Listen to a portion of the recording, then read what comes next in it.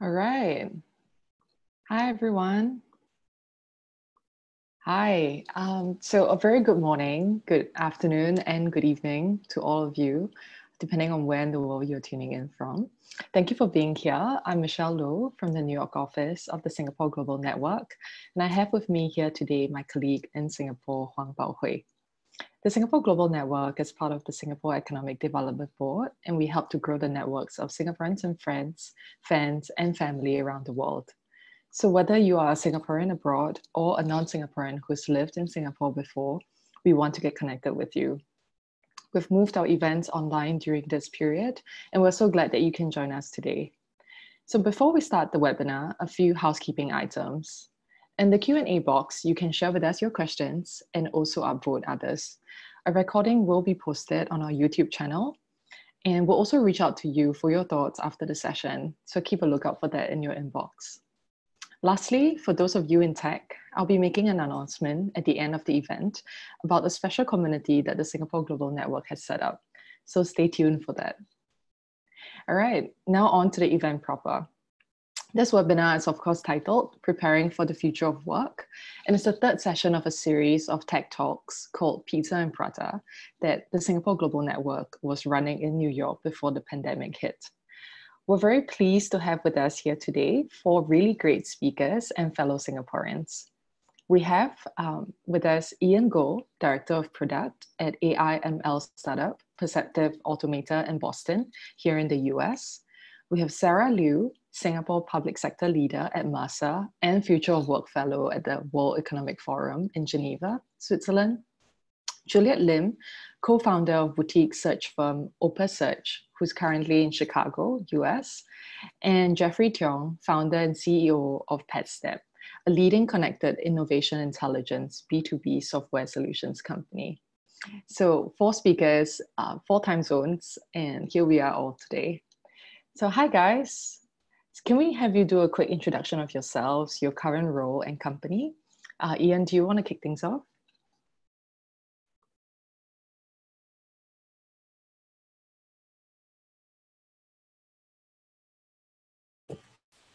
Okay, sorry.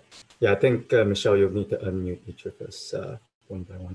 But thanks, Michelle. So I'll give a quick introduction. I'm Ian Goh, very nice to meet all of you. So I think from a super high level, I have had a variety of product and strategy roles in the tech industry broadly, and more specifically within deep tech and mobility.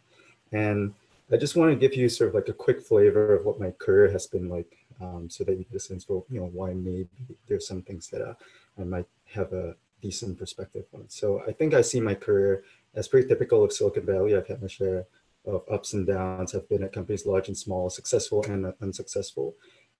So a few highlights. I spent a few years at Bain advising executives at some top Silicon Valley tech giants, and those led to some significant multi-billion-dollar acquisitions and strategic shifts. So it was pretty cool. But on the other hand, I've also been part of a layoff at a connected car startup that didn't manage its cash burn right. On the positive side, I have been part of an EV infrastructure company that raised more than $1 billion, but then ended up failing pretty spectacularly.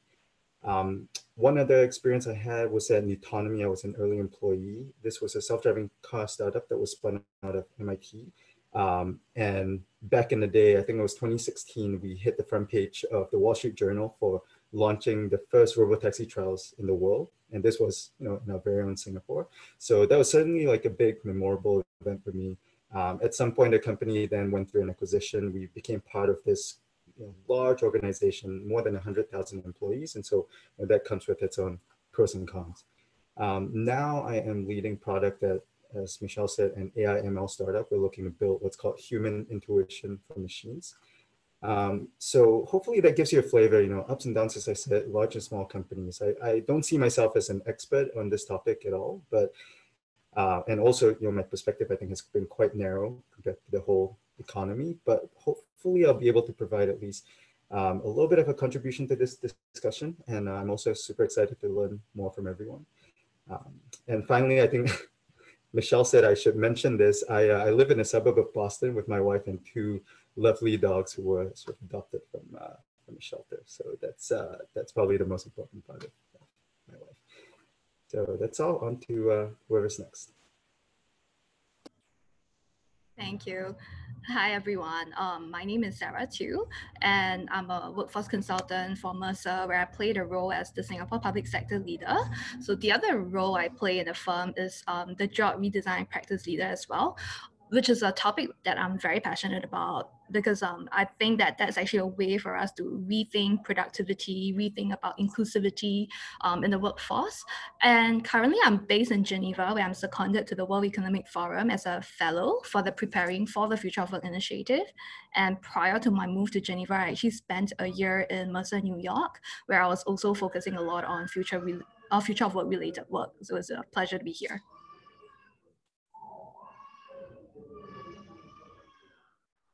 Great, thanks, Sara. I'll take it from here. I'm Juliette. I am currently based in Chicago, as Michelle said. Went to school here, started my career as a management consultant similar to Ian at McKinsey, and then most recently founded Opus Search.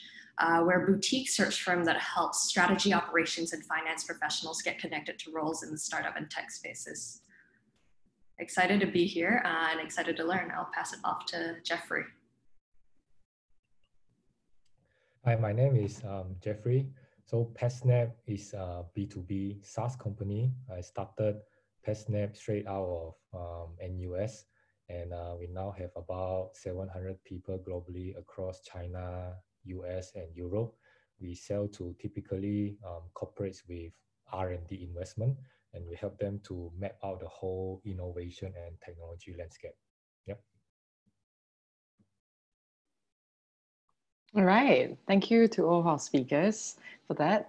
So now jumping straight into what everyone is here for, we know that, so for all of us, the nature and texture of work has been evolving for a while now, and we can all agree that COVID-19 has accelerated the shift. For the first time, companies of all sizes and employees all around the world are going through a very unique learning curve together. So to set the stage for us today, Sara, from your work, especially at the World Economic Forum, could you tell us a little bit about the term future of work and how COVID-19 has really accelerated the trends?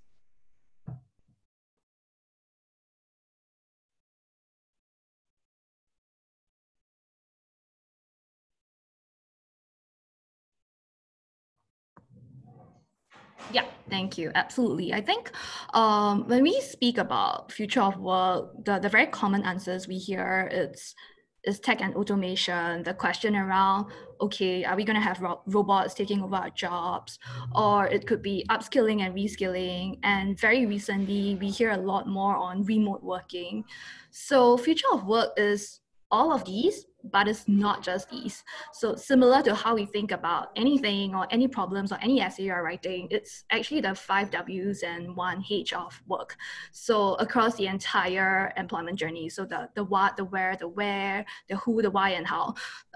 So the pandemic has certainly accelerated technology adoption in the workplace as we turn to digital solutions to stay connected, to process work better, faster, and also to help us resolve issues.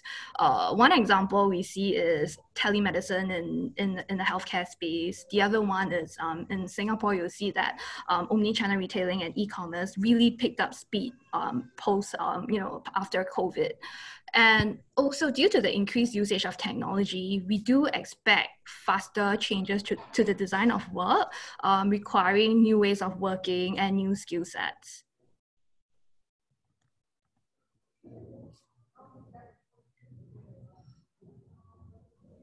Got it. And Jeffrey, what are some of the biggest challenges or changes that this period has brought about for PatSnap? Just seeing how PatSnap has really this global presence already, even before the pandemic hit. What are some of the biggest changes that you've seen? Yes, yeah, I literally almost like watched the movie twice. So it first hit us in end of January because we have a China operation there. So it first hit China, and the moment it hit, I think we set up a war room within the management team, and then every day, and then we start tracking because that was during Chinese New Year as well. So we actually start tracking if everyone is safe logistically through WeChat, through all sort of communication tool, and then we start communicating with them and ensure just ask them to be just rest assured and wait for further notice. And then the whole of February and March, I think first 2 weeks of March, everyone working from home in China. But since then everyone has come back. Then by the time China, everyone come back, then it hit the West again. So my London team and my US team, all the same thing happened again. So I would say so far now entering July, and I'm currently being quarantined in Shanghai as well. I just arrived here last weekend. I think from comparing both sides, our team in both China and in the West, I would say in China, everyone almost back to normal. So everyone come back to work, come back to office, and our team is still have to meet customer to kind of close the deal. In the West, everyone is still working from home, and actually we just decided for our London team, for example, we will work from home until end of the year. So the whole definitely working from home will be a big shift, especially in the West, and we need to start doing things differently. So we have our town hall meeting weekly, every Friday. So to make sure over Zoom, to make sure everyone know what is going on. The way we work, the way we interact, everything changed. And we have hired, I think the last 10, 20 people without meeting them in person. So a lot of our workflow has changed in the West, definitely. Yeah, I think, we will touch on some of those things that you mentioned a little bit later in today's session as well. So things like, how do you communicate across teams? How do you onboard people without actually having met them, right, during this period? I'm curious for some of the things that you mentioned. So things like work from home, until the rest of this year, for the rest of this year, were these things that you already had put in place in terms of PatSnap's planning, or did the pandemic really kind of force this to happen? Yeah, there was a discussion even before the pandemic hit. There was a discussion internally, people asking to work from home, especially our London colleagues. Their commute is every day back and forth like 3 hours average. So there was a talk there, but we never really get to it. But because of pandemic, we make it official. And actually, I see that as opportunity as well. One thing, like our London lease is ending in August, and in London, the lease is expensive. We pay millions a year. That's why we have decided we are not going to renew the lease, save money there, and then give some allowance everyone to set up their work from home station, and then we start working from home, and the rest of the policy as well. Yeah. Yeah, I think we're starting to see a lot of companies around the world start moving some of that, in terms of what would help employees succeed, in this kind of new normal. How can they start working from home in a similar environment as they would have, maybe previously in their offices as well? So I think this is a point that I think we'll touch on a little bit later too. So thank you, Jeffrey. So a reminder before we continue as well for everyone to please leave or upvote any comments or questions that you have in the Q&A box, and we'll take your questions shortly. So now, on to, I think, a point that many of us are very curious about, right? Work-life balance. I think one thing that we have observed is this shift by many companies towards a more human-centered employee policies, where individual, physical, as well as mental well-being are now in the center of things. Jeffrey, sorry, if I could just put you in the hotspot again. Do you think that the concept of work-life balance is a unicorn? Can we actually achieve that? Yes. It's hard. Definitely one key topic for us, and in general the workplace, as we know, mental health, mental wellness. How do you strike a good balance between not overwork, especially for some of them, the moment they wake up, they are still in the same space, and start working, how to switch off.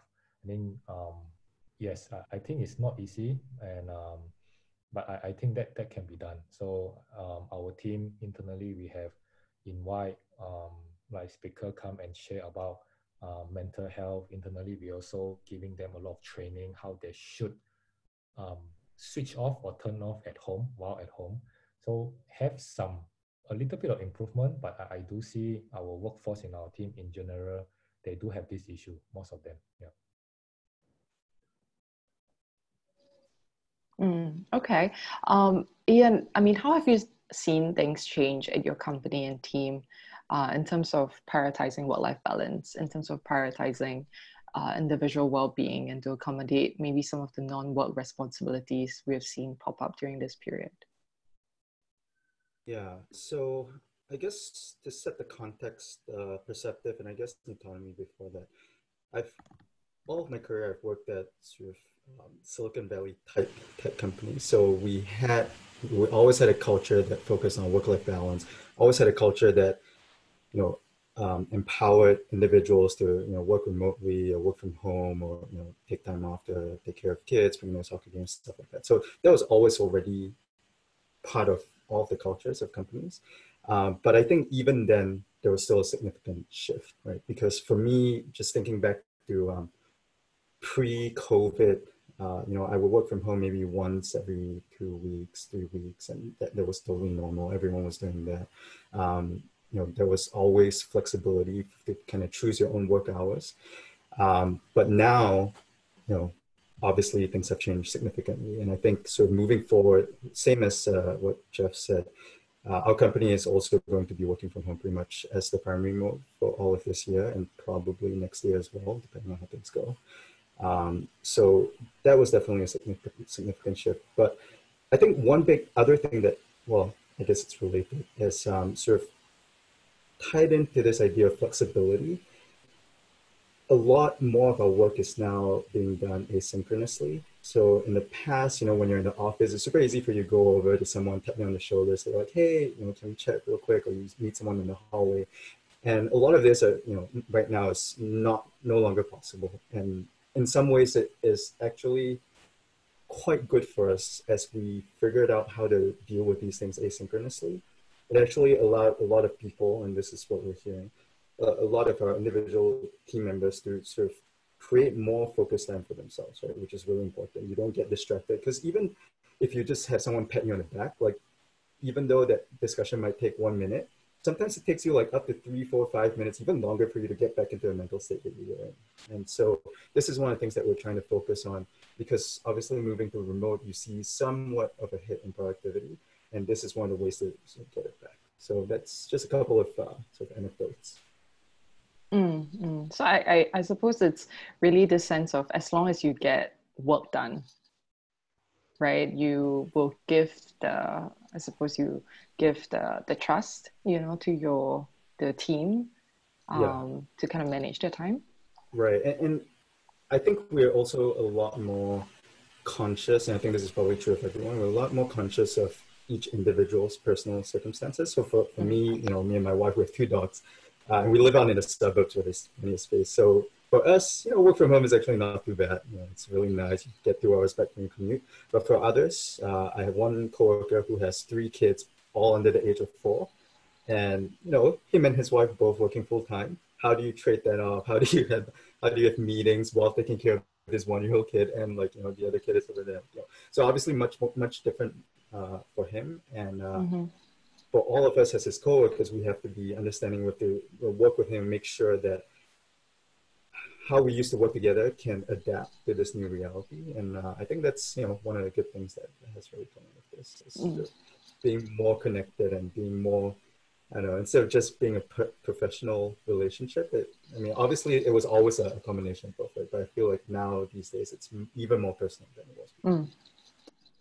Yeah, and I think we'll touch on that point of communication as well, a little bit later. I think that's a really good point.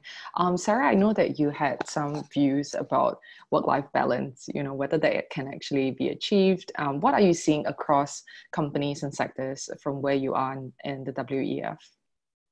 Yeah, I think the interesting part is we see more uniformity in terms of workplace practices in the past couple of months as compared to the past, given that, the entire world is battling against the same adversary. So we see, very similar policies and programs being rolled out within a very short span of time. We are all forced to learn how to work remotely, be it whether or not you like it or not, because you don't really have a choice. You just have to learn how to deal with it. So in fact, if anything, I think it has been become an unavoidable practice.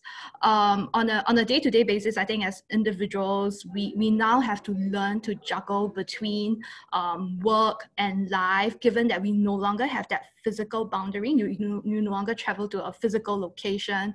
Everything is embedded into where you live. And, it seems so much more possible to respond to that one more email after hours. You may potentially feel pressured that you have to answer that because we are in lockdown, right? There's no reason why you couldn't do this.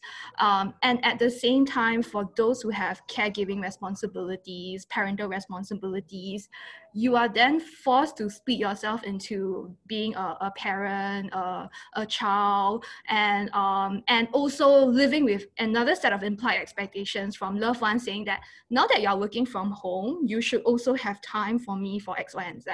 So the trick here is really a bit of a try and error, I believe. Drawing that boundary with your colleagues, your colleagues and your managers, and also helping your loved ones understand that even though I'm home, there are certain hours that I really have to focus to get some things done. So I do believe that we are still adapting and adjusting in that aspect. Yeah, I hear you. I think personally as well, just hearing from a lot of people, there's this blurring of the work and non-work hours, right? Especially as you mentioned, you are, even after work hours, it's very tempting to just reply to the one email and just kind of extend that. So thank you, Sara. I think that's a really good point. Just moving on to, now how workforces are really distributed. I think the pandemic has really shown that many jobs can be done remotely. This has, of course, been a huge shift out of necessity to remote work. But I think it might surprise some of you, as it did me as well, that, it's reading up before this and before the pandemic, only 4% of all Americans were working from home, for instance. And now, of course, numbers are a lot higher. Jeffrey, I'm just really curious because of, again, PatSnap's really global presence. Even right now you have to manage hundreds of employees across so many locations across the world. Can you share what you've learned about empowering and motivating a distributed workforce, especially across different time zones, right? What does effective communication look like for you and your team at PatSnap? Yeah. And what I learned is I don't have a life. I start in the morning night until midnight. That is my life for the last couple of months. But yeah, I think communication, I really have to do a lot of communication. Because imagine everyone staying at home alone. You don't have that water cooler moment. And then they will form their own opinion and mind. And then the only way to kind of diffuse all this is really over communicate. So a lot of written, email, internally communication, a lot of virtual town hall meeting, making sure our leaders also touch base with their people every day, have a quick kind of one-on-one stand-up meeting.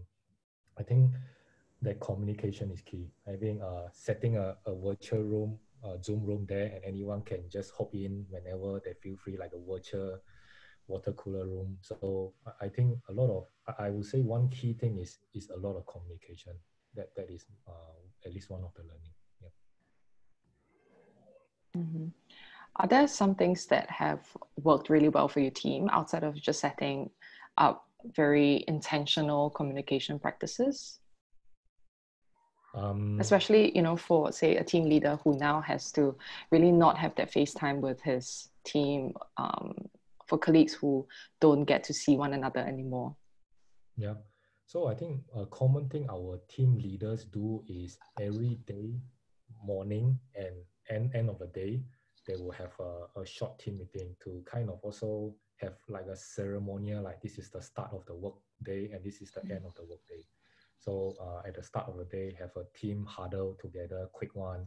And then at the end of the day, have a team huddle as well. So this daily cadence actually help make the team feel inclusive and at the same time also signal that, hey, this is the start and kind of the end of the work day. It's one small little practice I know our leaders are doing. Yeah. I think that's a very cool idea, actually. Just thinking of how I can actually implement it myself as well. I really like the idea. Juliette, in your work with companies and in your many conversations with decision makers, people who are hiring, right?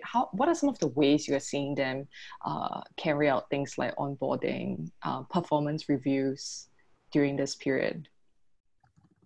Yeah, I mean, I think as Sarah said, everyone's still adapting. So I think people are still trying to figure out what works best for them. But at least for now, everyone is, for the most part, trying to figure out ways to do this virtually. Especially in the US, I think there's a lot of sensitivity around meeting in person. You don't want to ask because, if they don't know how to say no, especially if they might be your junior or subordinate. And so I think at least for now, everyone's just trying to figure out ways to manage everything online. And I think to Jeffrey's point, it's a lot around just increased communication. Mm-hmm.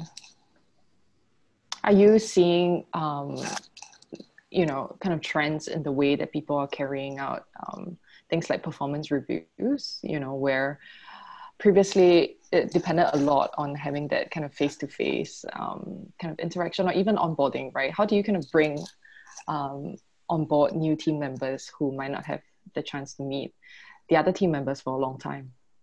Yeah, again, I think we're still relatively early on in the sense that like everyone's just trying a bunch of different things and seeing what hits or works well, right? So for example, one of the big themes is like not being able to meet someone before you hire them in person, which has historically been kind of a huge factor that a lot of people want to do. And so we've had people, call me and say, hey, I want to meet this person before I hire them. Do you think it's okay if I suggest, we go for a walk at the park or sit on the park bench, right? I think there's a lot of kind of complications around that these days, especially because in Chicago up till recently, there wasn't places to meet.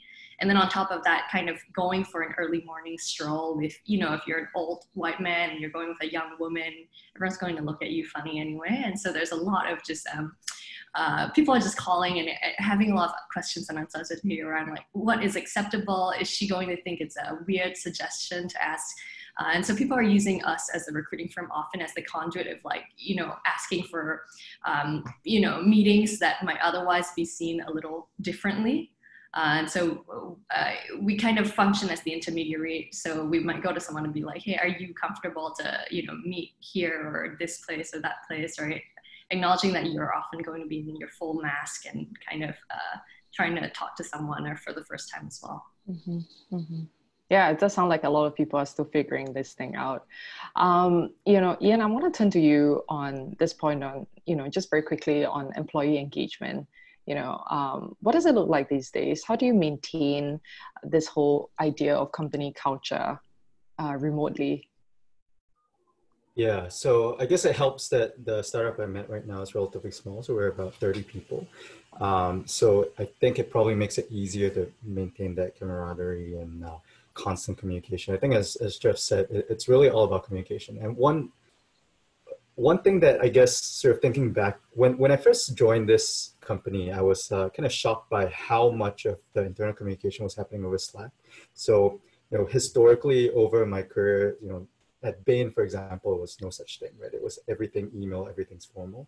And then in Autonomy, it was kind of like in between. And now at my current company, Slack is like probably 95% internal communication. Email is used almost never. And I think, when I first joined, I was like, Slack has a lot of pros and cons, right?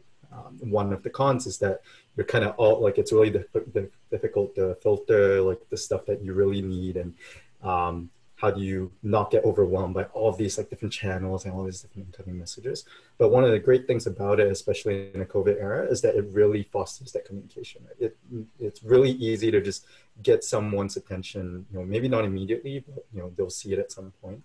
And I think that's why, as you were asking that question, I was kind of thinking, well, actually, I don't really feel more disconnected from my coworkers than I used to be.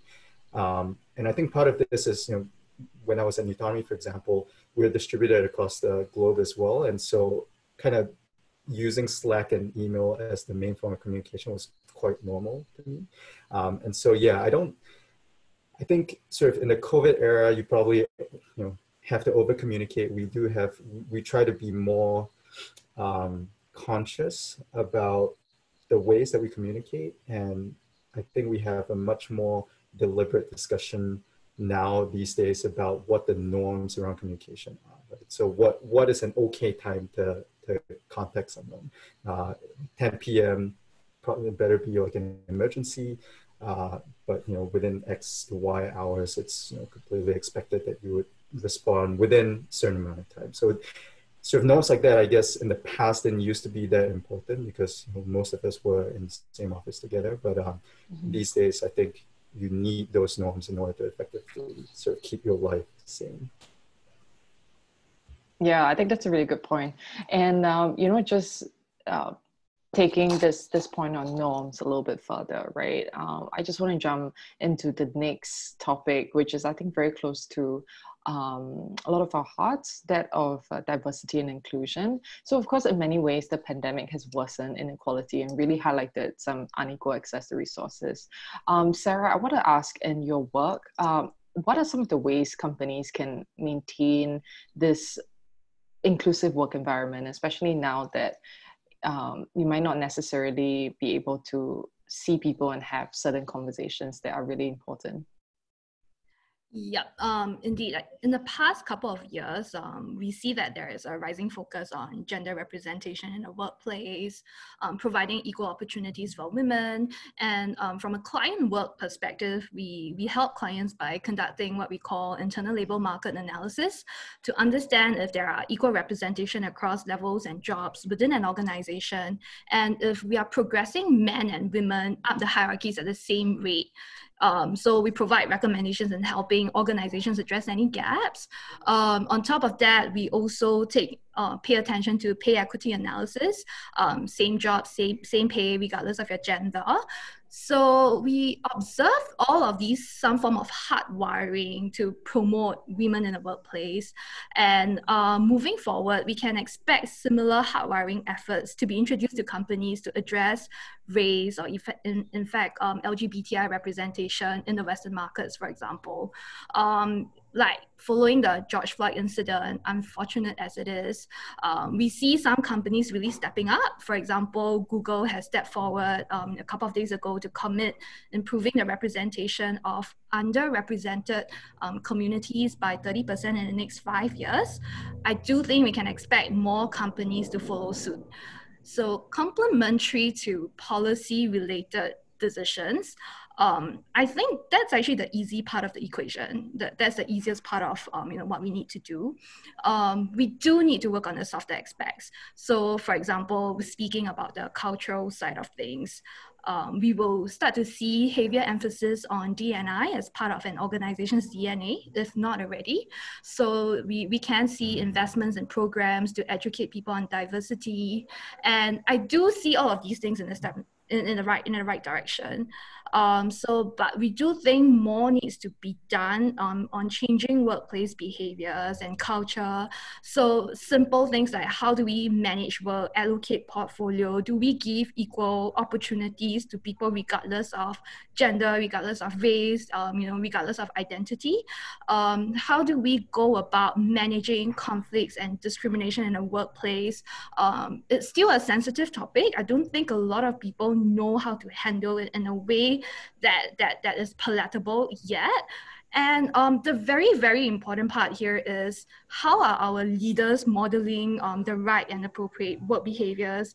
Are we calling out unacceptable discrimination? Are we promoting people the right way? I think all of these things will come to scrutiny very, very soon. And I do also think that diversity is such a wide topic. We are only scratching the surface with these recent events. It's sad that it has to take something for people to react. But if we were to think about diversity, it's beyond race, it's beyond gender, it's beyond your identity. We also need to think about cross-generational work. So how do we start to blend workers of different generations together? If we were to really think about the different job categories, so if we look at an emerging job such as a data scientist, the average age is probably about 30 years old. as compared to a relatively traditional occupation like accountants, where the average age is about 44 years, right? Is there a way for us to better blend this mix so that we can then think about cross-exchanging ideas, really guiding our future generation better, and yet, getting the more maturing workers to learn about the new ideas? So that's something which I would want us to think about, and perhaps it's something for discussion as well. Yeah, I think this is a very thoughtful point. There is actually a question that, has been submitted by someone in the Q&As during registration that I think really ties into that. So if I could just go a little bit into that question right now. So the question is really about how the COVID situation has really brought about many policy gaps, to the forefront. So things like lack of secure safety nets for the gig economy, minimum wage discussions, reliance on foreign labor, especially in Singapore.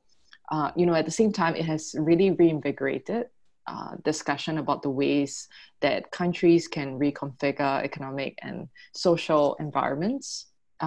So things like investments in green economies and jobs, maybe a 4-day work week, efficiency and productivity centric technological support for the elderly. So things like that you mentioned. So in your opinion, Sarah, how likely is Singapore or countries as a whole, likely to implement some of these changes going forward? Are there other models, or maybe countries or economies that could serve as a good benchmark or model for us to follow? Really great question there. And, if I were to just comment on some of the programs we have in Singapore, I do think they're very rich. The question is, how do we continue to harness the benefits of those programs? I think if we were to really look at, some of the new initiatives that came out of the recent budget, I do think it is also the step in the right direction.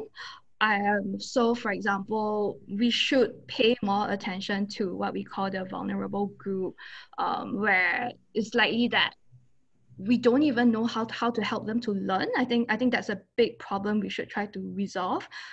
For a lot of folks on the call today, it's likely that if you were to embark on some upskilling journey, it will get you somewhere. But whereas I do think across the board, across countries, we should focus on a more concerted effort around addressing the future gaps of the vulnerable groups. And likely, if we were to look at the unemployment numbers, the stats, it's likely that those who are working in the services sector are heavily impacted by COVID. They are either being placed on furloughs or are being laid off. And it's difficult to really get them to upskill and turn them into a data scientist tomorrow. But how do we then think about a more comfortable middle ground where we could start to have them pick up skills gradually so that they don't continue to be left behind by the society? I do think this is one topic that all nations will need to think about more carefully. I think we have good focus on professionals, on emerging skills, but it's really those who are vulnerable and currently being left behind by the society. Yeah, I hear you. I think especially, the vulnerable groups that you mentioned, they are also the ones who might face a little bit more friction in terms of having them upskill, reskill, be redeployed, I think, across sectors as well. So thank you, Sarah, for that. I mean, are there ways in which, what are some of the easy first steps that we can take in that sense? If we were to look at some of the European market, the apprenticeship model is actually quite prevalent. So a colleague of mine, her husband, after years, working in the IT field, decided that he wants to start to make wine. And he's actually going through, a couple of years apprenticeship to do that. So for certain occupations where we don't feel like we need to have, graduates to do those roles, I think organizations should start considering apprenticeship programs, really reduce the unnecessary bar we have imposed on hiring, and get people to skill along the way. And that's a way of attracting more people, more talent, and minimizing the unnecessary gateway we have imposed in the past. Mm-hmm. Mm-hmm. Thanks, Sarah. I think that's a good one. A lot of food for thought from your responses there. So let's move on to the next final topic that we have for the agenda today. I think something which is, which a lot of people are very kind of anxious about, because job security is such a key priority now. So for so many of us, some employees are worried about whether they'll be able to keep their jobs or whether their jobs will even be around tomorrow. There are also others who are thinking of moving jobs during this period. That is already a challenge in normal times, much less during a pandemic. Juliette, this question is really quite tailored for you, right? Just in your role in recruiting and in talent search. Are there skill sets, or qualities that you've seen to be most valuable or in demand in today's climate? Yeah, that's a good question. So I think, generally speaking, at the start of the pandemic, a lot of the jobs that went away or people stopped hiring for tended to be jobs in functions where success is contingent on spending money, right? So a lot of times growth marketing type roles, recruiters, right? Nobody's trying to grow or nobody's trying to hire anymore. And so those are the ones that, people are saying, okay, we're going to kind of downsize these functions. The flip end is we saw a lot of kind of necessary, more necessary to the functioning of a business type of roles still stay around. And so, for example, a common one was a lot of people are saying, hey, I still want to hire my controller or my accountant or my FP&A person. I still need a lawyer for my company. And so I think there's just a temporary kind of divide where people are saying we are so uncertain and we don't know what's going to happen to the company and whether or not we're going to grow, but we know we still are going to be around as a company. And so the roles that we are looking to recruit for are going to tend to be roles that are more on the back end and pertaining to operations, reducing costs, etc. Mm-hmm. Are there any niche verticals that you're seeing right now that are very much in demand or that have, really sprung up? Yeah, so not necessarily a lot of, so again, I think the primary one that surprised me was, we do a lot of finance recruiting. And so a lot of people are coming to us instead of your traditional corporate development, strategic finance roles and saying, hey, can you hire an accountant or controller instead? I think beyond that, in the US especially, the diversity kind of and inclusion officer is a big one that has sprung out of recent events. And so we don't do as much of those, but that's definitely something that we're seeing a lot on all the job boards these days, where I think companies are starting to prioritize and say, hey, okay, we need someone in here. We need to invest kind of resources and manpower if we actually want to solve or fix any diversity related issues. Yeah, definitely a step in the right direction, in my opinion. So in this really crowded kind of market space now where so many things are uncertain, if I were a talent that were to be putting myself out in the marketplace right now, what are some of the kind of like top tips that you'll be giving me to help make myself kind of stand out, differentiate myself? How can I really nab a role even during this period? Yeah, so our general advice as a company to all the talent and candidates that we work with these days is if you don't have to leave yet, or you're not laid off, right, or you don't, there's no burning desire, I think just wait it out a little bit, simply because the level of supply in the market today from a candidate standpoint is just overwhelming, right? A lot of people have gone laid off, a lot of people are looking for jobs, but kind of the number of jobs have kind of gone down, so people are hiring less. And so what that creates is an environment where I could post a role tonight on, LinkedIn, and tomorrow I'll be overwhelmed with 300 applications. These are numbers that, nobody has seen in the past. And so there's just increased number of competition for the same type of role. And I think Ian can probably echo that if you've done any hiring as well. And so our general bit of advice is like, if you are going to be recruiting, like, some of the people that I've seen do it the most successfully are ones that treat it like a full-time job, and you have to, spend your 6-8 hours every day kind of trying to network, get your name out there, because at the end of the day, you're 1 out of 300 that might be competing for the same role. Ian, Jeffrey, just being in the positions where you are meeting candidates, thinking about filling in positions for your company going forward. What are some of your thoughts in this regard?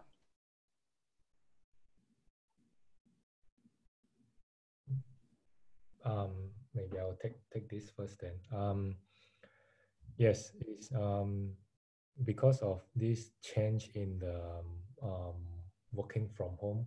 I think from a company perspective, we do definitely see or anticipate that. First of all, I think the good thing is the talent pool will be much wider for us, because currently we are not going to be restricted by geography. So for us, we can actually hire across the whole US, theoretically across the whole Europe. But at the same time, um, new new challenges may come up. So for example, like Facebook and other big tech company, at least in our space, that means they're also competing with you globally as well. So, and then that boils down to still from a employer, from a company perspective, we still need to do our part to make, for example, our company mission, vision exciting for the candidates to join. We have to have a good career growth plan. So all these other things that in the past that is still important and maybe more important than ever. So this is my thought on at least how PatSnap we look at how go about recruiting good candidates and retaining good candidates.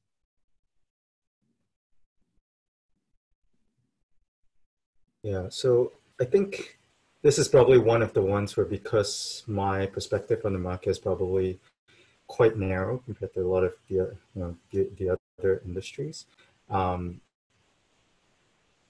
it seems a little bit different from what I've been hearing. Right? So specifically, the type of people that we're hiring, say, top AI, ML, machine learning engineers, or like top neuroscientists who have PhDs in very particular fields and like, work experience in CS. Like these people, because I guess the pool is so small,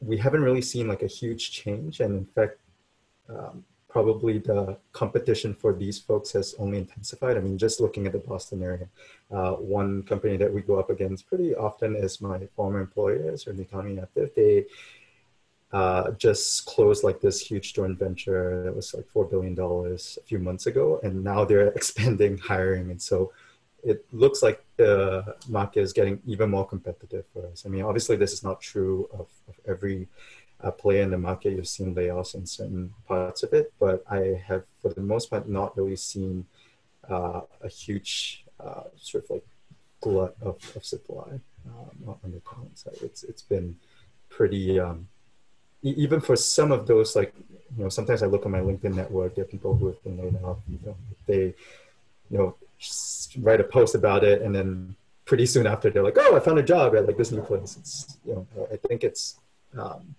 probably quite different from most of the rest of the economy. Great. Yeah, thank you, Ian. I was going to say that's a good point, because I think the caveat to that is like the more niche your skill set is, then the relatively insulated you are from the effects of overcrowding in the marketplace. Mm-hmm. For sure. Just on that point, I think a lot of people are wondering, how they can actually build up resiliency even during this period, improve career mobility. Sara, Juliette, do you guys have any kind of tips for them?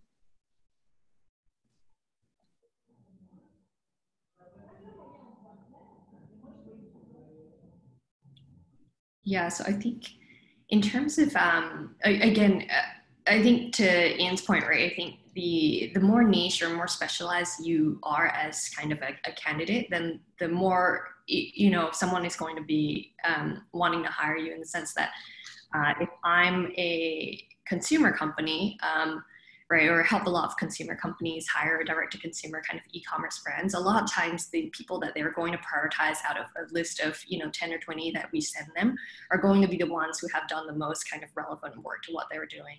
And so I think if you are trying to build up resiliency, or maybe you're trying to look at the end of the year, I think things that you can do is try to start carving kind of a path, or getting closer to the industries or fields that you might want to be in down the road, so that you can at least speak to it knowledgeably, right? So if I'm trying to work with Ian, I might want to, maybe, try and raise my hand for any projects that are related to AI or ML, at least to have some baseline understanding, so that when I get in, an interview with him, I can stand out in that way.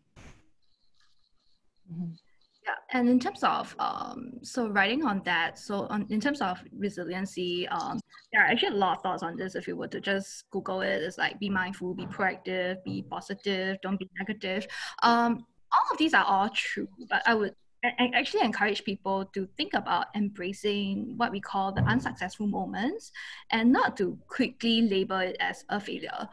It is a learning, it could be a good lesson or a bad lesson, but oftentimes I think we're so quick to label an outcome as failure that we don't take enough time to reflect on the journey 2 or 3 layers deeper. Like, are we really understanding the circumstance, or, have we reviewed the factors that are both controllable and uncontrollable and looking for ways to enhance it? So I do think this is a way for us to grow and build resilience through that. Mm-hmm. Got it. Thank you, Sarah. Thank you, Juliette. I think we have time for one question from the Q&A section. And thank you all so much for all of your very thoughtful comments and questions in there. I think the top upvoted question is one on cultural differences when we talk about the future of work, right? So Sarah has actually said that future of work conversations are becoming more normal in the West and more common. Is there a corresponding conversation that's happening in Singapore as well? She has heard from her friends and so on that, instant responses at all hours, even when your colleagues and your bosses are reaching out to you. I think even at midnight is all considered very normal in Singapore. Whereas this could be considered inappropriate or even toxic in the US and in the UK. What are some of your thoughts? I guess this is an open question since we're all Singaporeans and we've, I guess, had some working experience in both places for some of us.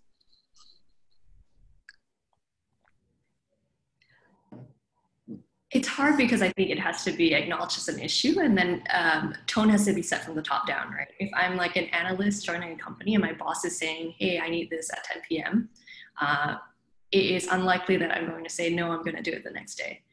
And so I think the US has, while it's not perfect, at least in certain industries, they have tried to make strides in terms of, setting a tone with leaders and saying, hey, maybe you should think about prioritizing work-life balance and not, asking your employees for things on the weekend. And I think over time, as that has become more and more ingrained, then people at the bottom, as they start to rise and become managers as well, they try to conform to those standards. Yes, I think this also really highly dependent on the boss and the company culture. I mean, different company context is just different. For us, definitely before candidates join, we will let them know the expectation, whether it will be it will be working like this or not. So, but just our experience in China, our colleagues that work very hard over weekend. I usually spoke to my colleagues until 12 midnight. In the West, relatively speaking, in Europe, definitely is more weekend, is more in general the workforce have a general understanding that weekend is more on their own time.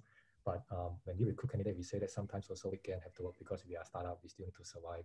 So I think it's just different company have different culture. I think from before joining the company, just check with the recruiter or the potential future boss, like what is it like? Just as long as managing the expectation, right? I think that is at least one thing can be done. Mm-hmm. So having sort of managed a team across sort of Singapore and the US historically, I can say that there are definitely pros and cons, right? So in the US, I at least am very appreciative of having that sort of delineation between work and personal life and having sort of more, I guess, sustainable lifestyle. But then again, I also see the downsides to it, right? So I haven't been part of a 996 culture before, but I can see the distinct differences in sort of responsiveness and maybe even sort of just pure amount of work that gets done between someone who's based in Singapore and someone in the US, and that's kind of like a trade-off that you have to make, right? So when we were a small startup and survival is at stake. You know, we were working a lot longer hours, regardless of whether it was Singapore and the US.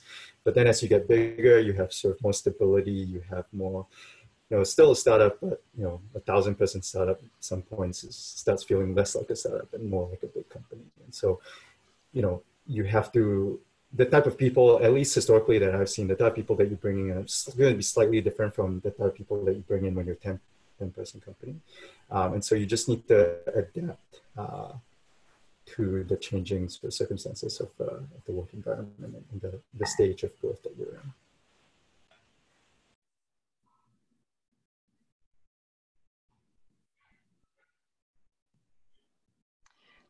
Great. Thank you. Thank you so much, everyone. So to just wrap things up on a bit of a positive note, let's do a rapid fire round with this question on silver linings, right? What has been maybe one good thing work-wise that has come out of this period that you hope will continue even, you know, when things have quote unquote normalized?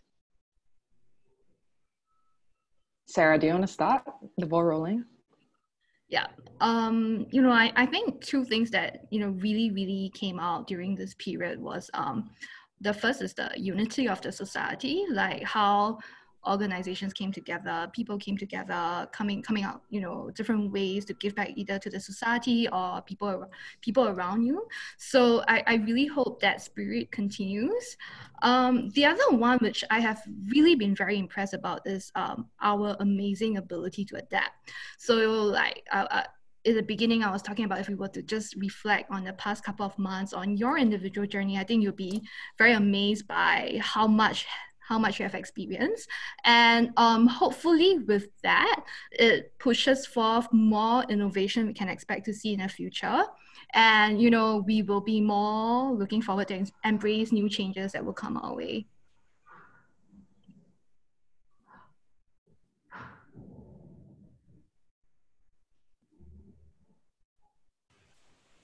I can go next. Mine is really just work from home. Love it, thriving. I would love to go into the office sort of once or twice a week, but I can definitely get used to a work from home environment. Yeah, Yeah, same. I'm with you on that. Echo in. I think that's a big, when we first started our company, you know, we were going to be a remote first company for the sole purposes or selfish purposes of like me wanting to be able to work from back home in Singapore for a couple of weeks a year, right? And so it would be hypocritical to not allow your employees to do that.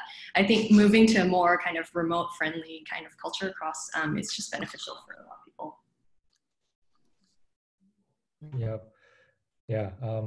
No, I echo Sarah's sentiment as well. I think definitely there are positive things came out of this, while under this very a lot of uncertainty geopolitically between the US-China trade war, pandemic, and all this going on, and we still don't know how it will end up.